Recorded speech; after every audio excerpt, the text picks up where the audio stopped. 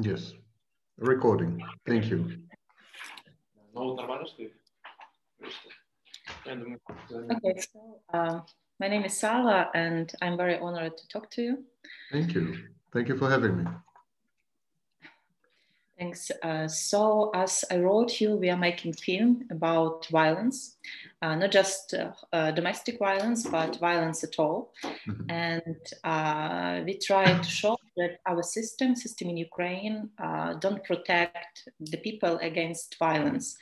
That police, authorities, and system, like whole system, don't react properly when someone make this violence, and just started to react when victims are killed, bad injured, or victims try to protect themselves and kill the abusers. And we have two stories in our films about two women, Ukrainian women. One of them, she was 21 years old and she was killed by her boyfriend.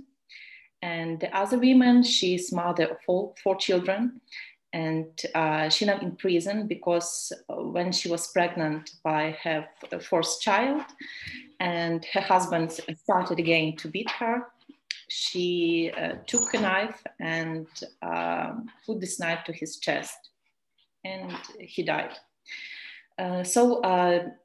This story a little bit different because in one story there is a girl, she tried to protect herself, but she even moved to the abroad to work to stop this communication with this boyfriend, but he found her. He hit her when he saw her, and once he came to her apartment and cut by a big knife the door and cut the communications. And our court and our police, first of all, they came to this apartment, they saw what he did, they talked to the girl, to her mother, and they told him that they told to the police that this boyfriend very often do this, and he hated Yulia very much, and he said, I will kill you because you have to be with me. And this police say, okay, that's not a crime, it's just administrative offense. And court give him 51 hryvnia of fine. It's like less than 2 euros, and they didn't stop him. And once Yulia disappeared, it was in November, and she was found in his basement, killed in January. Her body laid in this basement 1 month. So I wanted to ask you why Yulia and why Anna, this mother of 4 children who killed her husband, didn't leave the abusers, didn't make them stop to do what they did.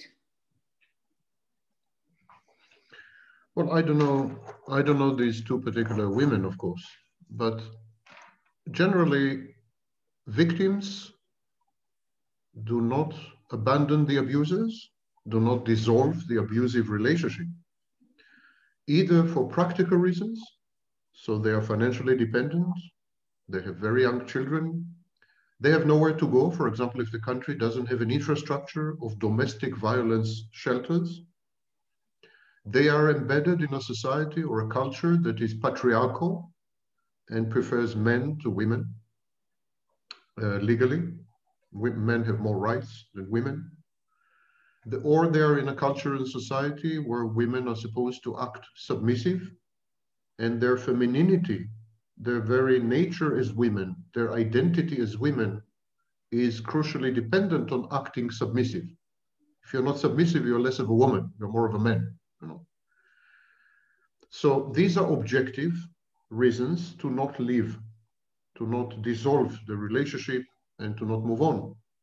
Because society expects you, culture dictates to you, or there are constraints, financial, economic, legal, and so on. In many countries, if the woman leaves the husband, she loses the children.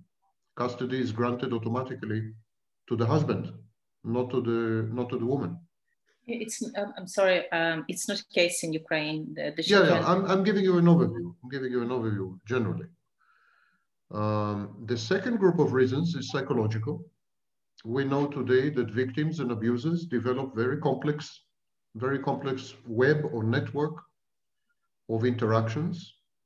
The abusive behavior satisfies psychological needs of the victim in a variety of ways, and she finds it very difficult to leave. The behavior of the abuser is never the same, never predictable, but the abuser is sometimes loving and sometimes violent, sometimes caring and sometimes there's no empathy, etc. And we call this intermittent reinforcement. And this kind of unpredictable, arbitrary, capricious behavior creates an effect which is known as trauma bonding.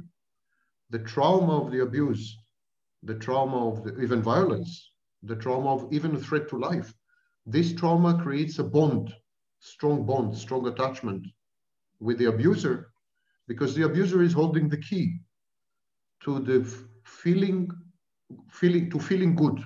The abuser is holding the key to welfare, to well-being. When the abuser smiles at you, you're in the seven heaven, you're in sky, you're the happiest woman on earth.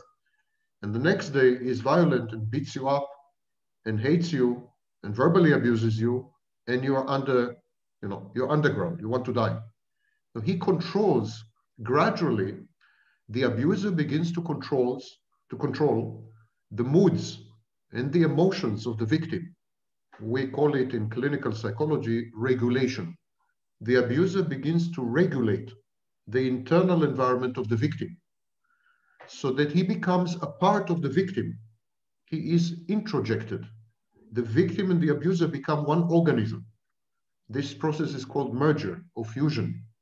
They become one organism, and the role of the abuser is to regulate the emotions and the moods of the victim, and the role of the victim is to satisfy the needs of the abuser, any kind of need. If he's narcissistic supply, attention, admiration.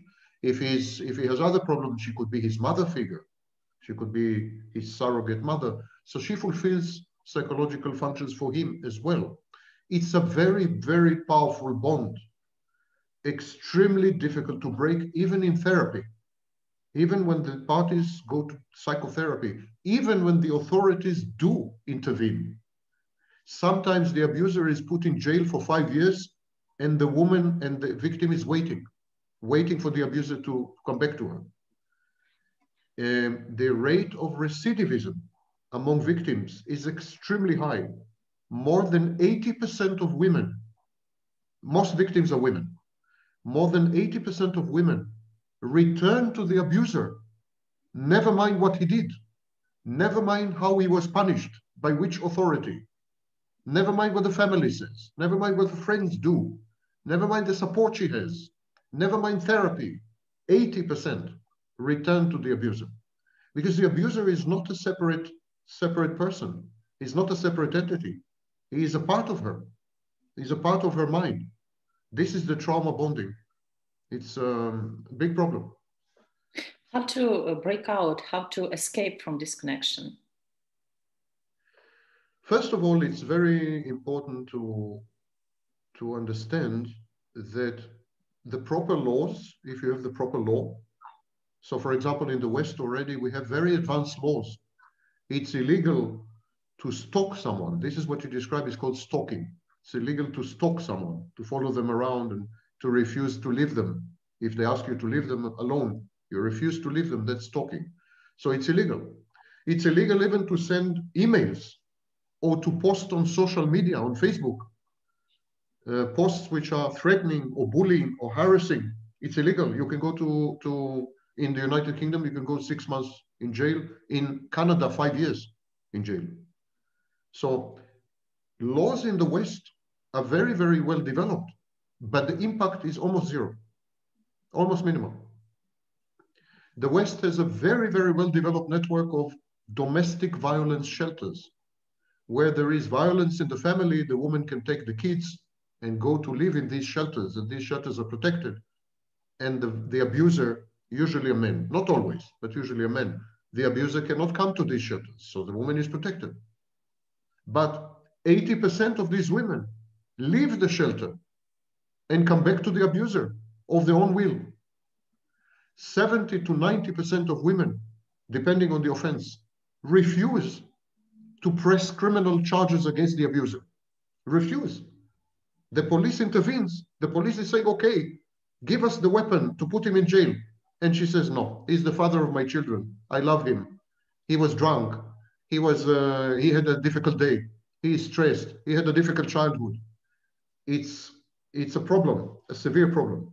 Now, I will lie to you if I tell you that we have a solution. We don't have a solution. The victimhood is a serious problem. In October 2020, there was a study published, and it is titled The Tendency for Interpersonal Victimhood. It was a group of Israeli psychologists. The head of the group is called Gabay, G-A-B-A-Y.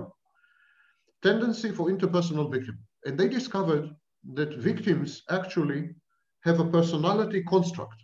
They have a part of the personality that makes them become victims. And this part of the personality is element in the identity, element in who they are. So you can change in therapy, you can change behavior. You can teach in therapy, coping strategy. You can give good advice. You don't need to be a therapist. You can be a good friend and give good advice. The family can provide protection. The state can provide protection. But how do you change total personality? We are beginning to believe that victim is a personality, not a behavior, not a choice, not a decision, not circumstances, not, it's a personality. And victims would tend to choose repeatedly, by the way. Abusers. There is a big movement online about narcissistic abuse. I invented the phrase narcissistic abuse in 1995. And I'm following narcissistic abuse since then because I came up with it. And I can tell you, most women who end up a relationship with a narcissistic abuser, the next man is a narcissistic abuser. They learn, they read, they watch videos, they get education, they go to therapy, they suffered, it was horrible, and so on and so forth. And the next man will be narcissistic abuser. It's a personality structure, and we need to develop, we need to develop personality-wide therapies and interventions, not to take care only of the victim situation, not to think that the legal system will solve it, not to think that infrastructure will solve it, but we need interventions that are geared to deal with the entire personality, because the victimhood situation takes care of many, many aspects of the personality, of the mood, of the emotions, of the cognition. So all personality is involved in being a victim. And it's difficult to break. Now, stalking is a different issue. Stalking, the victim does want to finish, does want to separate. And then the mental health problem is the stalker. The stalker has a mental health problem. He cannot let go.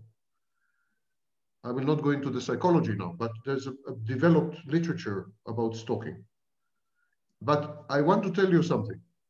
There are laws against stalking in the West, for example, in Canada, in the United Kingdom, in the United States. There are laws against stalking, and they don't help. Stalking is a mental illness. It's not something that you can regulate with law. You can tell the stalker, don't come near this woman, or I will put you in jail. And he will come near the woman, and he will go to jail, and he will leave jail, and he will again come, and he will again go to jail. Stalkers go in and out of jail for years, for decades. It's mental illness. What I'm trying to say is that the only ways to cope with this phenomenon, except the legal side, of course, legal side the legal side indicates that the culture and the society are ready to cope with the problem. Because until the second half of the 20th century, we did not consider abuse and domestic violence a problem. It was not a problem. In Russia, for example, they just changed the law and they legalized domestic violence. Again, it's legal. And in the United Kingdom, domestic violence was legal until the end of the 19th century. So domestic violence was not considered a problem, definitely not a legal problem, until very recently, until 50 years ago, 40 years ago. I don't think the solution is the law. I think the solution is in education, and the solution is in mental health, in increasing dramatically the capacity to deal with mentally ill people. Both the abuser and the victim are mentally ill. I'm not talking about regular cases, I'm talking about extreme cases. This is mental illness. And the main instrument and tool should be mental health intervention. In other words, psychotherapy, maybe medication.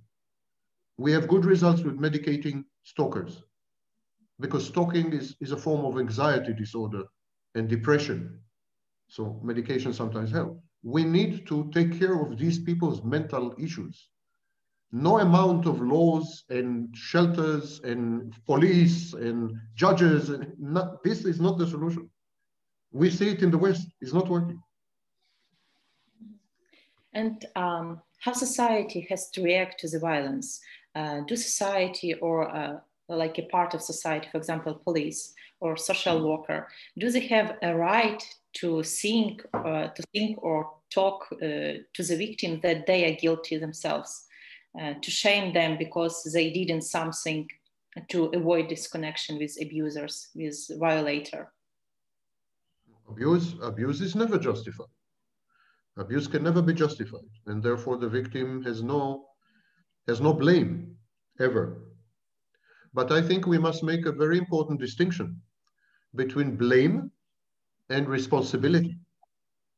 Abusers are never to blame, never. They're victims. Abuse victims are never to blame. They're victims.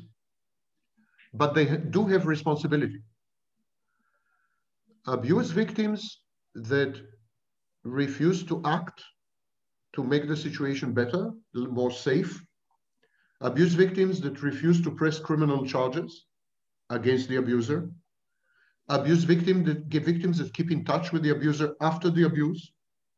Abuse victims that make decisions like getting married with the abuser after the abuse, or having children with the abuser after the abuse. They are not guilty. These victims are never guilty. They are never to blame because nothing justifies abuse. But they are responsible. They have a responsibility. They have a contribution to the situation. So this is very important distinction. However, the problem is cultural. The problem is a problem of culture. I told you a few minutes ago that even in the West, in the most developed countries of the West, domestic violence was considered an internal family matter, not something for the state, not something for anyone outside the family, not even the other families. No one. It's between husband and wife, whatever happens, or between boyfriend and girlfriend. It's an internal matter. And it was not considered criminal because they said that in domestic situations, there is provocation, there are impulses, there are different circumstances. It's not a crime. So domestic violence was decriminalized philosophically, morally, and so no one intervened and no one considered it a serious problem or a problem at all. And even in many, many societies, it's considered the prerogative of, for example, the men to abuse the woman. It's a right. If the society is patriarchal, in other words, if the society gives the men the privilege and the superiority, if the society expects submissiveness, and submissiveness is a part of being a woman, is part of femininity, if society is backward or if society has values that are not liberal Western values, because there are many societies which have values which are not Western and not liberal, like, for example, Saudi Arabia. Yeah? So in these societies, it's difficult to fight abuse and fight domestic violence effectively, because they are not only personal issues, they become cultural issues and social issues. There is a big war between men and women. The situation between men and women today is the worst in all human history. There is a gender war, simply gender war. And it is a result of the change in gender roles, in the definition of what it is to be a woman and what it is to be a man and how they are supposed to behave.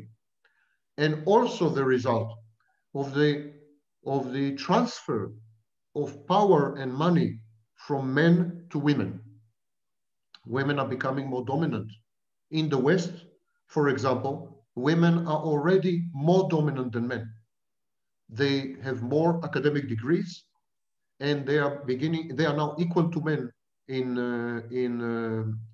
income. So there is a change, a shift in power structure, and men are very defensive, very aggressive, because they want to take women back to the old way. They want women to be their mothers. They want women to be their grandmothers. They don't want the modern woman. Feminism in the West, show business, movies, Hollywood movies, television, internet, they are transforming the role of women all over the world. So we must consider domestic violence, stalking, killing of women as also a cultural, societal, all-out war between men and women. And I'm using war, no other word. It's a war. And so men are violent much more than women. It's a fact. They have testosterone. They're much more aggressive, much more violent. When they fail verbally, when they fail to so-called convince, they act. The men's initial instinct is to act, and they're violent. And so we are seeing this happening a lot. There is also a dramatic rise in romantic jealousy, because women have many more opportunities to be with other men. They have opportunities to be with other men at work. They have opportunities to be with other men on social media. Women have their private spaces. Not everything the men knows. Women have password on the smartphone, yeah? So the man feels excluded. The man becomes paranoid. Men are becoming much more paranoid. We have a series of studies by Twenge and Campbell, two scholars in the United States, and they find that the younger generations are much more narcissistic, much more paranoid, much more anxious, and much more depressed. And when I say much more, I mean 5 times more. Much more means a lot more. These are components of mental illness. The population is much more mentally ill than it ever been. And the conflict between men and women is escalating, absolutely escalating. And so you see it in politics, when you have populist leaders like, all over the world. These populist leaders are trying to take the country backwards, not forward, but backward. You have movements to suppress women everywhere. You have online, you have societies, groups of millions of men, and they are known as MGTOW and Manosphere. These are men who decided to cut off all contact with women, all contact, and they are angry at women and they hate women. And some of them assassinated, killed women.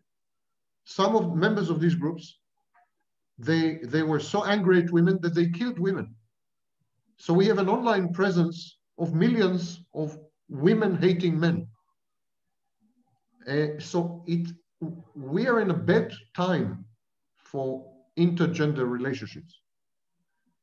And we can't separate and say, that's only psychological problem. That's only legal problem. No, it's all together. It's culture, it's a legal problem, it's psychological issues, it's all together. So when two people meet and they have the right mixture, it explodes. If you have the right chemicals, it explodes. If two people come from different cultures, if they were educated differently, if one of them is mentally ill and has propensity to be a stalker or an abuser, if the other has tendency to be victim, has a personality of a victim, etc., etc. And then they are in a society where women are rising to the top and men don't like it. They resent it. They're angry. When you put all this together, it's explosive mix. Explosive mix. Now, statistically, the statistics in the West is that domestic violence is going down. It's true. Physical violence is going down. Verbal violence and emotional violence has never been bigger. Never. So there is a transition from physical to emotional and verbal and sexual. Sexual assault is also. So there is a transition in the nature of the violence, but not in the totality of the violence. On the contrary, I think totality is much higher. Ukraine is not isolated from the world. The world is coming into Ukraine. And even if you are not aware of any of this, it's in the back of your mind. If you watch television, if you open your smartphone, it's there. You're poisoned. It's toxic. You cannot avoid it. And these are reflections of the times also, I think. Don't forget that in the past, when there was domestic violence in a family, the neighbors intervened, the family intervened, the church intervened. There were other structures, not the state, not the law, not legal, but there were community structures. Every woman had good friends. Every woman had a family. The husband went to church. In the church, there was a priest. There were the village. They were living in a village. It was a small community. Everyone knew everything. Everyone knew everything about everyone. There was social pressure. There was social punishment if you misbehaved. Social sanction. Society exerted control over bad behavior. Today, we have nothing. We have nothing. We have no church. We have no family. We have no community. Our neighbors don't know our names. We have no real friends. We have nothing. We are atomized.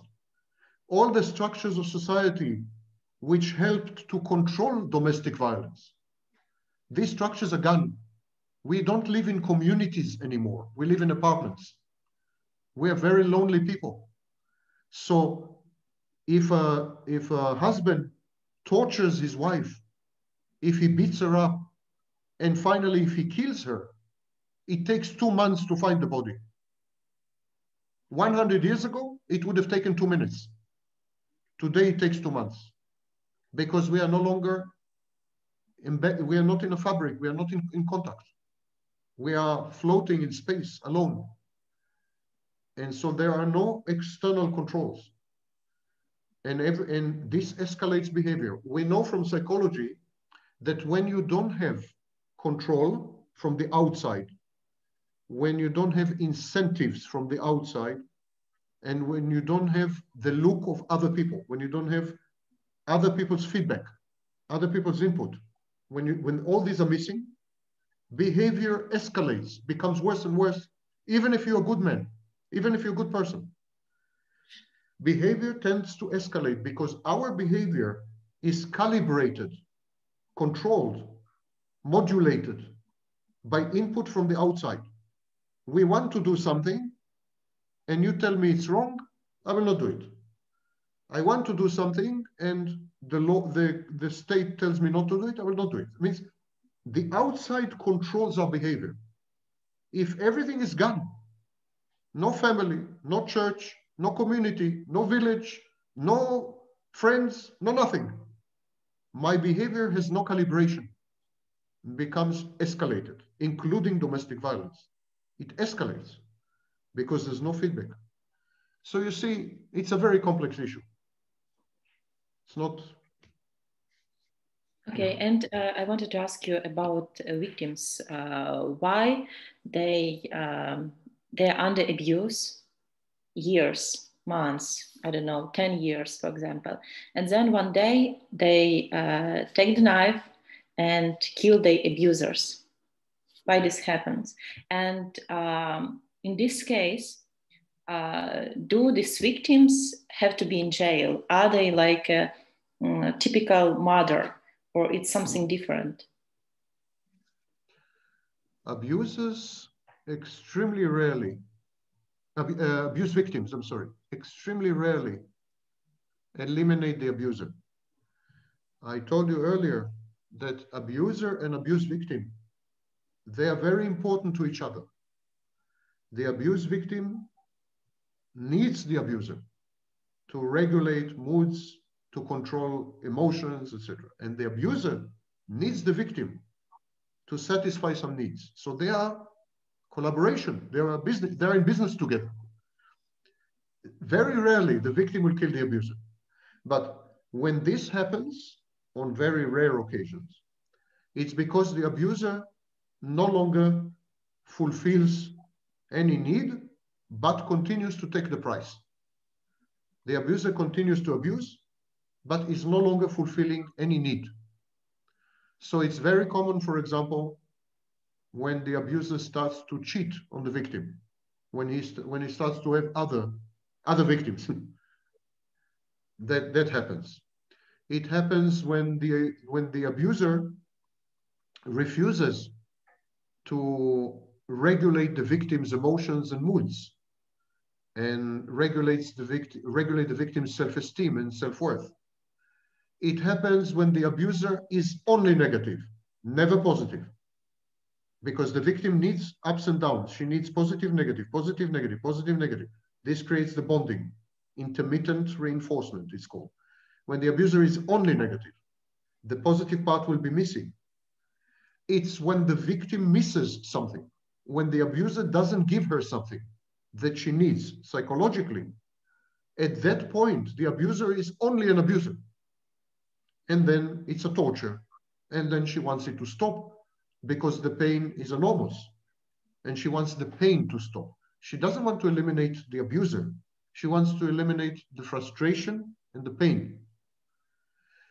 Should they be punished is partly legal and partly moral question. My personal view, and it's only my personal view, I don't think I have advantage here. Anyone can have a view on this. My personal view is that if she had other options, she should be punished. If she did not have any other options, her punishment should be very symbolic. When I say other options, I don't just mean physical options. I mean also psychological options. If she is evaluated by a psychiatrist and it's clear that she could not break up with the abuser, she was conditioned, she is addicted. It's like heroin, like a drug. Her mind was changed. The abuse changed her psychology in a way that made it impossible for her to leave the abuser. So if she had no choice, physical choice, financial choice, if she was about to lose the children, if she had nowhere to go to, this is where the state can help by providing domestic shelters, domestic violence shelters. Yeah? If she had nowhere to go to, if the abuser threatened her life in case she tries to go away, if the abuser stalked her, if she had previous experiences that she tried to go away and it ended badly, the abuser punished her severely. And if her psychology is such that she cannot break with her abuser because the abuser changed her psychology. If all these conditions are met, she should be symbolically punished. If, however, she was capable, she had solutions, she had possibilities, she could have chosen a different way, a different alternative, and she chose to kill him as a revenge, or because she was angry, or whatever, then she should be treated as any murderer. I don't see any distinction. What matters is the lack of choice. Now, abuse victims can have millions of dollars in the bank. They can be powerful managers in companies. They can have a family of 2,000 people. They can have 700 friends, and still they cannot leave the abuser. Because the psychology, the abuser changed their psychology, created conditioning, created addiction, created enormous fear, created trauma bonding, changed the way the person experiences emotions and moods, changed the way the person thinks. If the intervention of the abuser in the victim's mind is so extensive and all-pervasive, for me, this is prison. She was in mental prison. Never mind what happened outside the prison. She was in the prison. In that case, also, she should receive symbolic punishment. Thank you. And I also wanted to ask you about the difference between victims and survivors. We have to call the person who were abused a victim or a survivor. It depends on the person. Some people like to be victims. Some people, when they're victims, they feel good. It's called the comfort zone. They have a comfort zone of a victim. When they're victim, because to be victim is their identity. To be victim makes them feel special. To be victim is good because they have the moral position. They are morally upright and superior. To be victim makes them feel grandiose because as victims, they are more empathic. They are like angels. Nothing is wrong with them. They're perfect. They're like angels. So some people are emotionally invested in being a victim. They want to be victims. For them to be victim is a badge of honor, is a, they feel elevated and grandiose and wonderful when they're victims. And they form together forums and societies where each one is comparing, I'm more victim than you. No, I'm more victim than you. My abuser was worse. No, cannot be like my abuser. My abuser was much worse. And the victimhood is dimension of identity. They have developed what I told you earlier, the victimhood construct, tendency for interpersonal victimhood construct. And these people will never stop being a victim.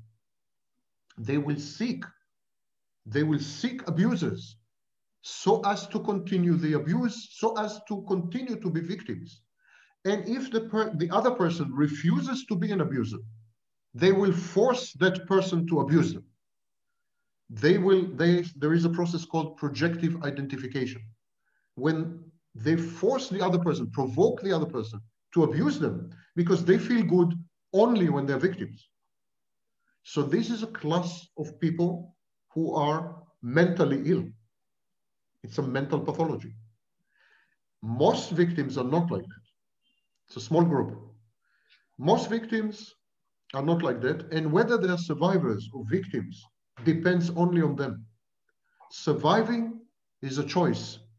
Surviving is a decision. As long as you don't choose survival, you are a victim because the abuser is in your head. The abuser is inside your head. Even if the abuser died yesterday, he is in your head forever. If you listen to this voice, if you listen to the introjected abuser, to the abuser inside your head, you continue the abuse and you continue to be a victim. To become a survivor means I am not a victim. I'm going to study myself. I'm going to see what I did wrong, what choices were wrong. I'm not going to repeat them. I'm going to recognize my contributions to the situation. I'm going to better myself. I'm going to learn. I'm going to develop tools and coping strategies, and I'm going to move on. And I'm going to ignore the voice of my abuser in my head, and I do not want to be a victim. To be a victim is demeaning, is humiliating, is bad thing, is pathological thing. These are the survivors.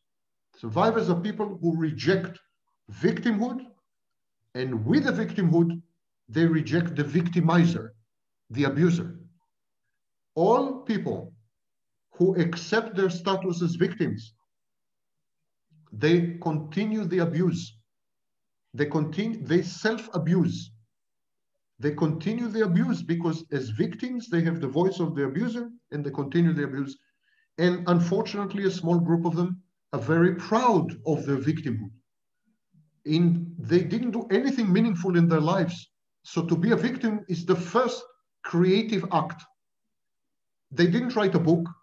They didn't, make a piece of music, but they were victims, and they were good victims. They were accomplished victims.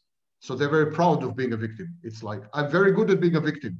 Finally, something I'm good at, When you identify victimhood with accomplishment, when you identify victimhood with being special, being unique, being perfect, being an angel, nothing's wrong with you, you did nothing wrong, etc. I mean, these are sentences that are very unhealthy.